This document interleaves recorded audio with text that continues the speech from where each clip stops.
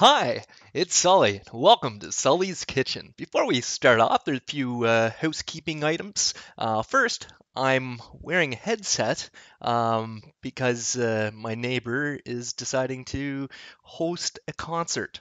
Also, thanks a lot for the feedback and everyone that watched and liked and subscribed and shared and all that jazz. Got some feedback around that they want me to be less like Sloth from Zootopia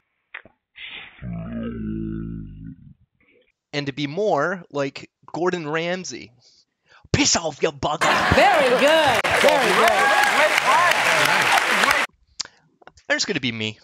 Also, got the question a couple times around what's on top of the microwave. Well, let's take a look, shall we? Oh, I know what this is. It's today's recipe.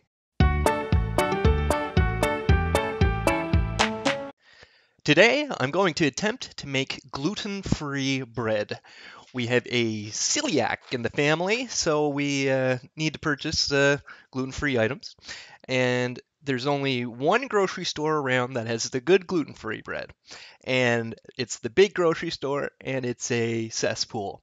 So I want to avoid going to that grocery store at all costs, so I decided that I'm going to attempt to try to make the gluten-free bread from now on. Bready or not, here we go. All right, so let's start things off with 2.5 teaspoons of yeast. I need to be very careful with it to ensure that I don't get a yeast infection. Half teaspoon of sugar. Oh my God, why did I buy all this big thing for half a teaspoon? A quarter cup warm water and whisk to dissolve the yeast. Someone told me that I could use a fork instead of a whisk. Brilliant, so I'm going to do that. Okay, so I just waited 5 to 10 minutes for the yeast to proof. I don't know what that means, so I don't know if it's proven or not. 3 tablespoons and 1 teaspoon of sugar. Oh, I'm starting to get my money's worth here now. 1.25 cup milk.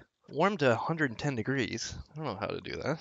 I wonder how long I put this in the microwave for to cook it to 110. So I heated up the milk for about 2.5 minutes and it seems quite hot now. So I'm going to add this in now. 2 tablespoons canola oil, 2 tablespoons butter, 3 eggs. Excellent. That lemon juice.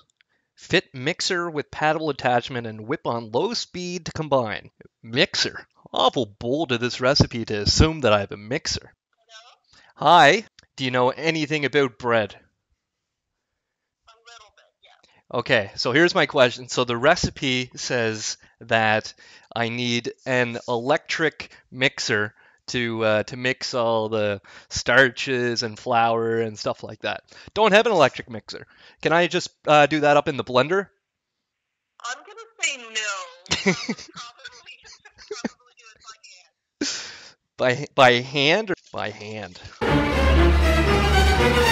Add in all remaining ingredients. 2 cups white rice flour. A half cup tapioca flour. This stuff's actually made in Prince Edward Island. Pretty cool. Mix this in. Starting to make a bit of a mess in here. Starting to look more like Scarface's kitchen. All right, half cup potato starch. 1/3 cup of cornstarch. With the amount of crap I'm pouring on the counter, I can make another loaf of bread. 1 tablespoon of premium quality xanthan. Can't say that. Xanthan gum. I feel like this is coming together not too bad. It's not going as awry as I thought. Rye. Bread joke. 1 3/4 teaspoon of salt. Oh yeah, it's getting gummy now. Baking powder. Actually smells quite nice. Okay, so I buttered the inside of my little dish. Now I'm going to put the dough in. Wet hands. Oh, yeah. That wetness on top is good. It's a good thing. It's going to prevent it from something. This is going to be 1 square loaf of bread. We'll see. May need to get a bread dish.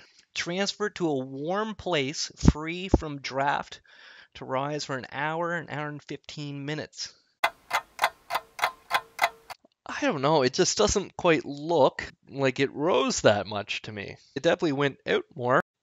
It could be because of that it's gluten-free. So let's just hope for that. So I'm going to put it in the oven and let's see if things will work out now. The dough is now in the oven. I've been having a problem where every time I open up the oven, the smoke alarm goes off. And then someone told me I just need to clean my oven. And so that's what I did. And I opened it. The smoke alarm did not go off.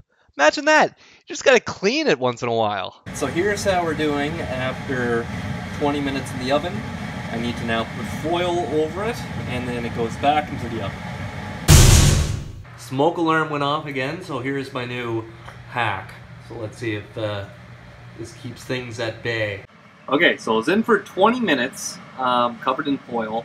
I then, it said to put it back in if it is still doughy, and it still looked doughy, so I put it in for another 10 minutes. It still looks doughy, but I think at this point I'm just going to trust the process, and I'm going to let it cool down here for several minutes before moving it out of this purple thing.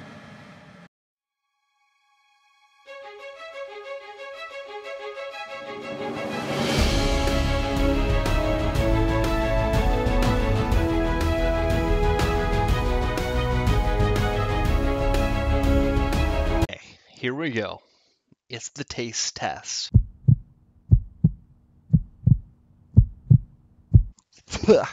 That was a fail. Just tastes like dough, and it took like 5 hours. I'm gonna keep trying. As Chumbawamba said, I get knocked down, but I get up again. You're never gonna keep me down.